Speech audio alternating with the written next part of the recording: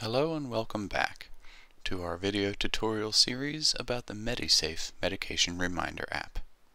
This video is going to be a little bit more involved than the other videos have been so far because we're going to be dealing with two devices. That being said, I'm going to try to keep it as clear as possible. To try to help with that, on the lower left-hand corner of the screen in the video, I'll have it labeled which device we're talking about. So this MedFriend has two pills in his pill box, one in the morning and one in the afternoon.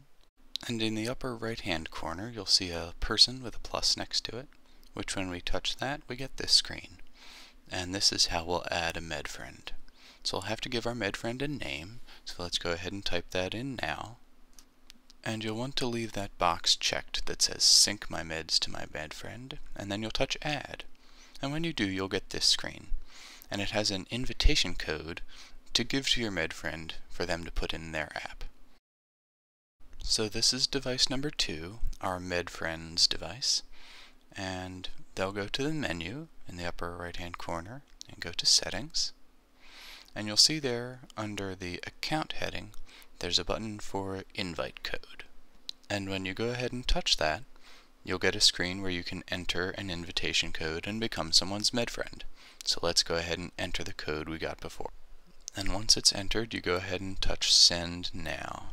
And it'll think about it, and then it'll tell you, congratulations, you have a new MedFriend. And you can leave the box checked to sync your medications to your new MedFriend. Now when you go into the MediSafe app again, if you go into the menu, you see there's a drop down there where you can look at your MedFriend's medications. So let's go back to device number 1. On device number 1, we've been patiently waiting for our friend to accept our invitation to be our MedFriend, and a notification comes up in the bar there that they have. So when you go back to the main screen, it'll give you a confirmation that we are now MedFriends, and you're all set up. So just for proof of concept, I'm going to set up a new medication on this device, and then prove to you that it shows up on device number 2. So I'm just going to use fast motion video here because you guys know how to add medications to the app by now. Just touch the MedFriend drop down this time and highlight the friend you want to get reminders if you forget to take your medicine. See how they're highlighted there. And we'll just finish setting this one up. Now over on device number 2, we'll see that the new hydrochlorothiazide I just added does show up on device number 2 as well.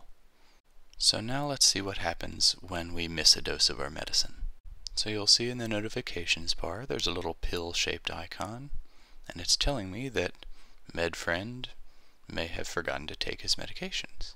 And when you touch that notification, it comes up and it tells you which medication they may have forgotten, and you can just go ahead and give them a call.